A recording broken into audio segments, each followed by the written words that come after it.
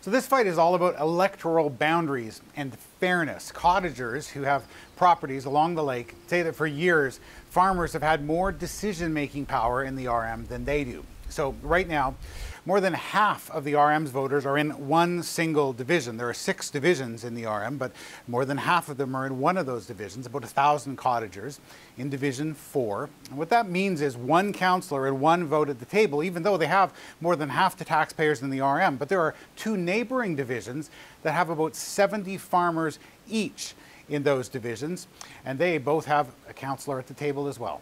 This is about fair representation by ratepayer population. It's about revising a 108-year-old boundary. It's about equitable councillor workload. You can't have one councillor with 1,000 people and 2 councillors who have 70 people each.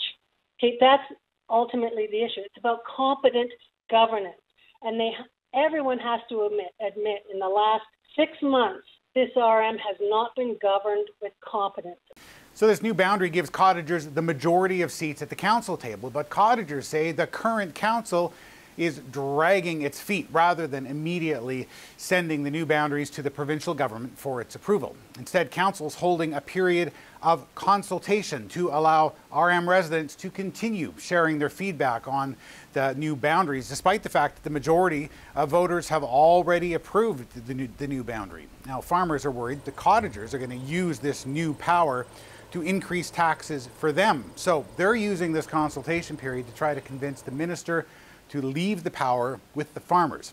No matter what happens, by the end of the month, this decision is going to be thrown into the provincial government's lap, and it will have to figure out what to do. Jeff Leo, CBC News, Regina.